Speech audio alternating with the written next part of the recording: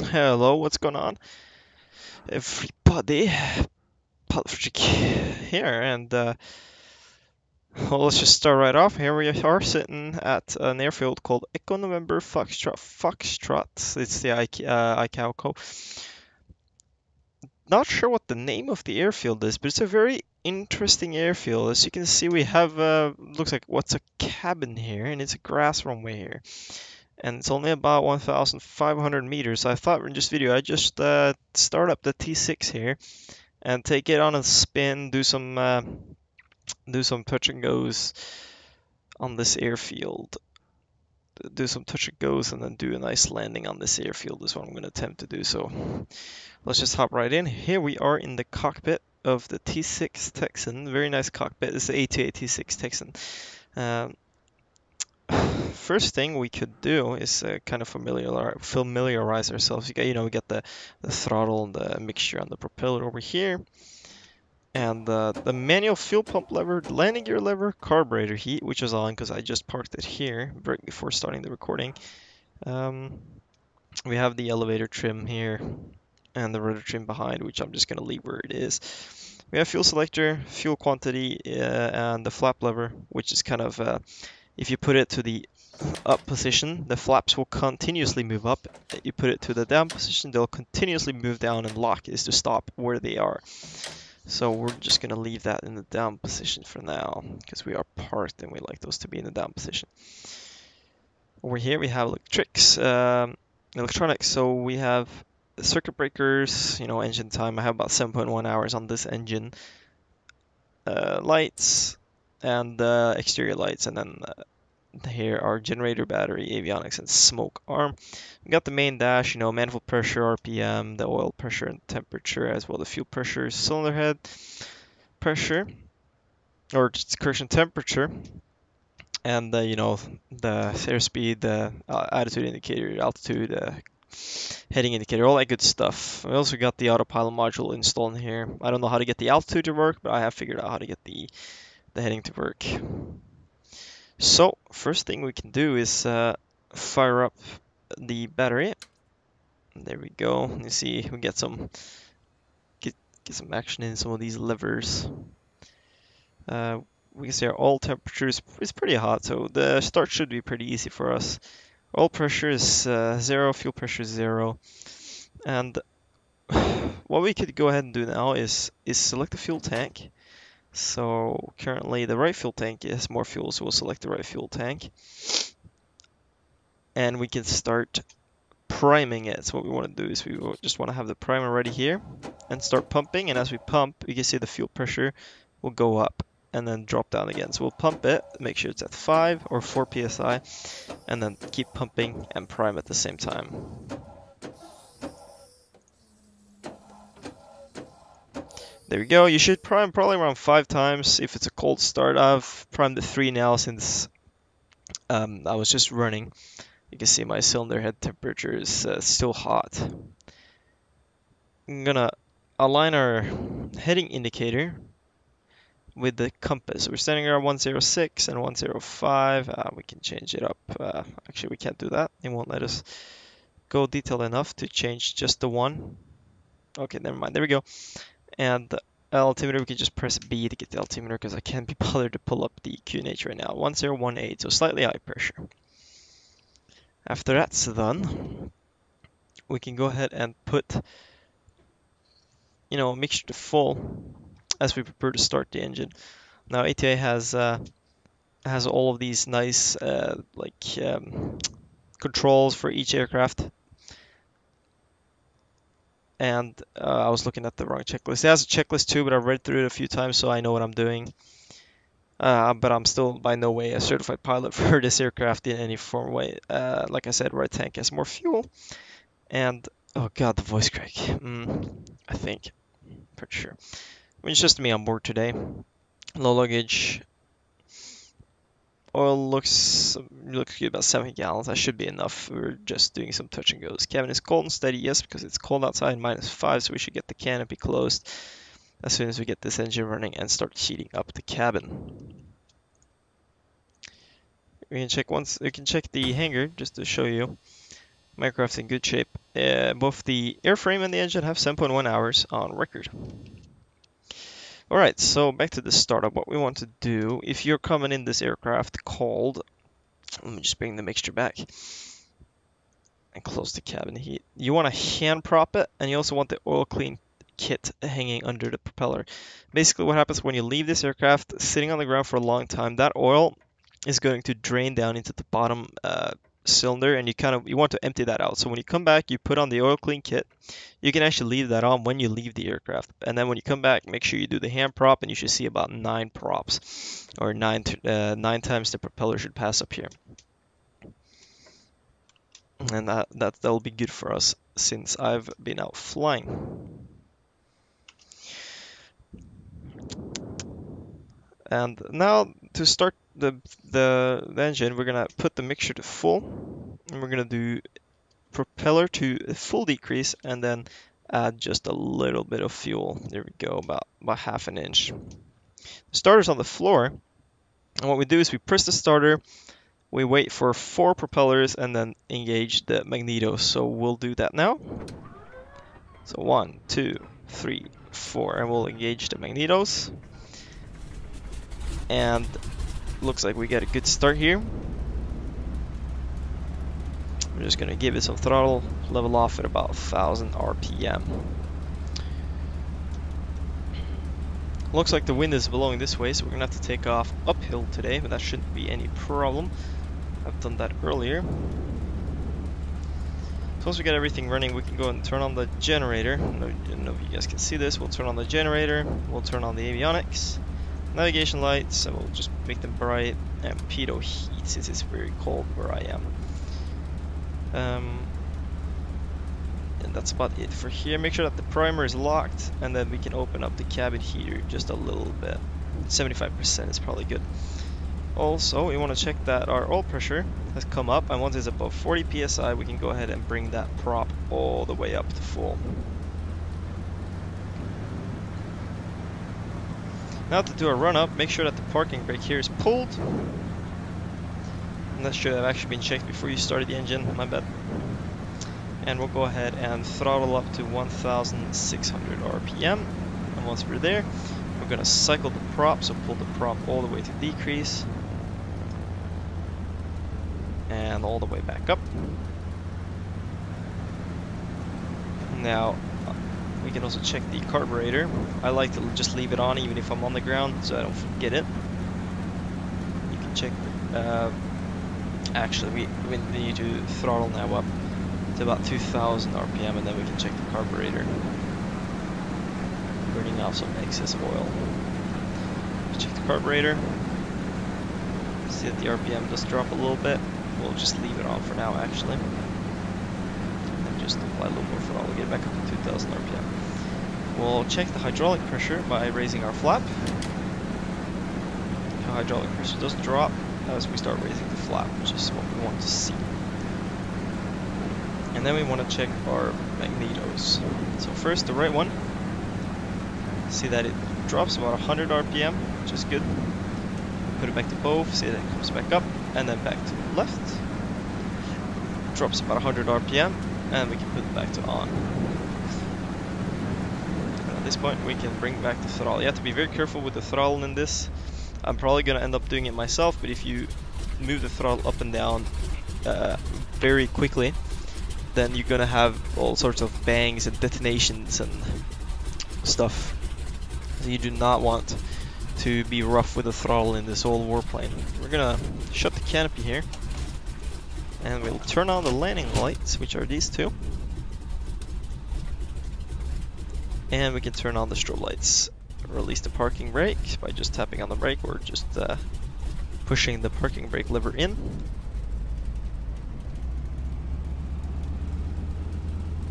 Now our engine is all warmed up, everything is in the green. We're on grass, so I need a little extra throttle. Now if you... well, that was close. If you push the yoke, which I actually, by the way, don't have here. Oh, make sure you don't do that. Make sure you don't like lock the controls. if you push the yoke all the way forward, you release the tail wheel. I think all the way back is to lock it, but I am not sure. I'm just going to remove that for now.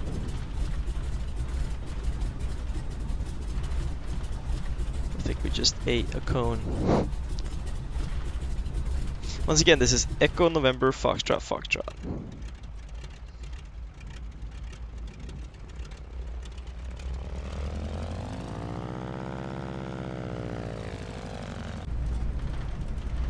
I landed here earlier from the other side, and I almost went off the bend of the runway here, so we're just gonna hope that doesn't happen now, but we're gonna take off the other way anyways.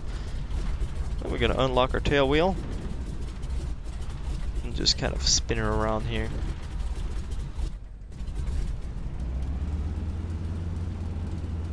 And then apply some throttle, try to line her up. And then once we get all nice and lined up, we'll hold the stick back, apply full throttle. Just one thing you want to check before you start, make sure your elevator trim is back to about the 11 o'clock position, and your rudder trim goes forward. I like to keep my rudder trim on 25 to the right and the elevator trim on 23 to the rear. That kind of fluctuates depending on my weight, but that's what I'm keeping on today. So hold the brakes, apply full throttle, release the brakes, and hold the stick back, lock the tail wheel.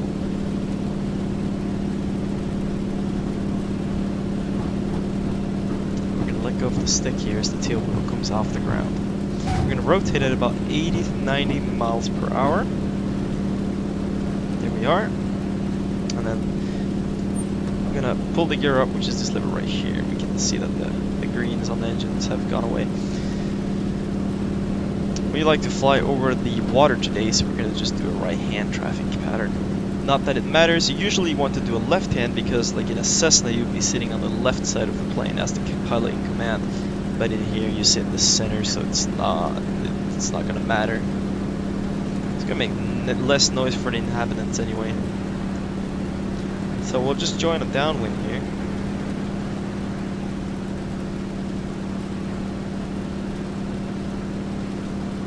She's a real nice bird to fly once you get her all trimmed out and everything. Just bring back the throttle.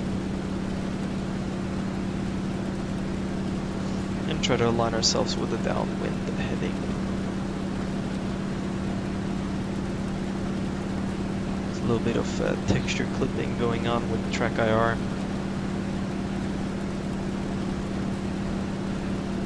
Just fly downwind a little more. You can bring back the throttle now to about 15 bar on the manifold.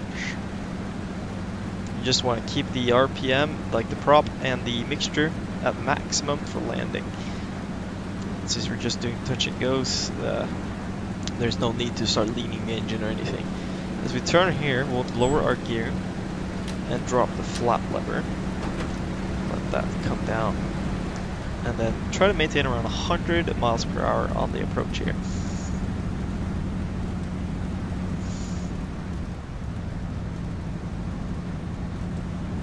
For two-wheel landing, which is what we're going to be doing on the first touch and go here, you want to maintain 90 miles per hour at the point of touchdown. But as you approach, you want to maintain around 100 miles per hour. Try to just get ourselves trimmed out here. There's a lot of pressure on the stick, I can feel.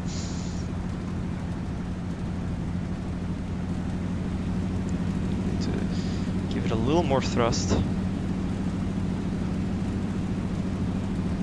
A little more power.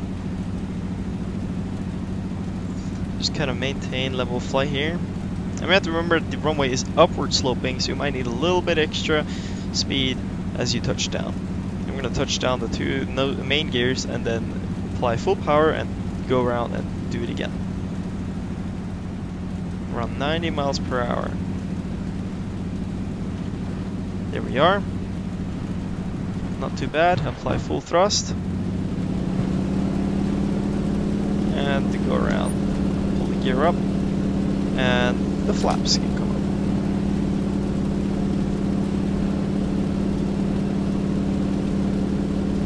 up. Start a right here. Come back around.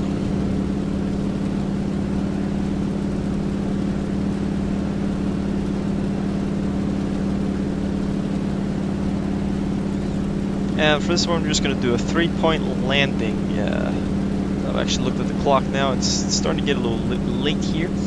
So we're going to delay that last touch and go and make it a full stop landing instead, and park our plane and shut down for the night. This is in Norway, by the way. Echo November.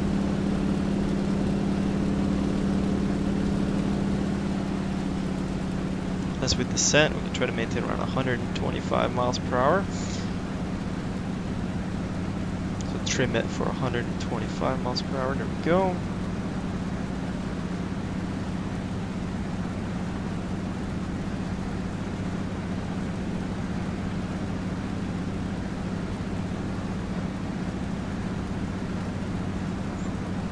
And we'll go ahead and lower the gear and the flap as we begin our turn to join final here.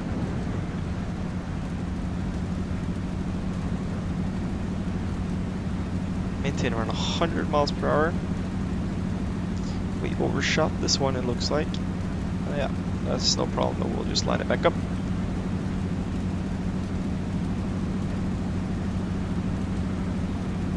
Try to trim out again at 100 miles per hour.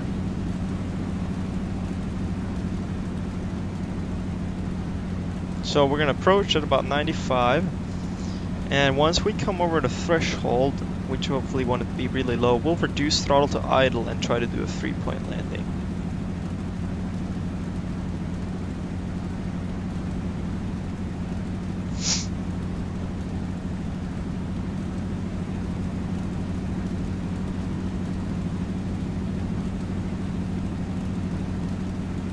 There's a lot of trimming going on in this aircraft. Once you really find the trim, it becomes really comfortable to fly. A little low here.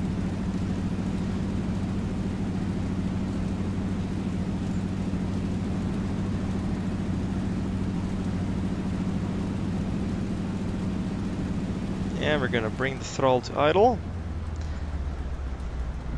And it's kind of hard to do a 3-pointer on the grass, but I think that wasn't too bad. Just gently apply the brakes here, because we're going uphill, so slowing down is not that difficult. And we're gonna pull off the side here and park where we started.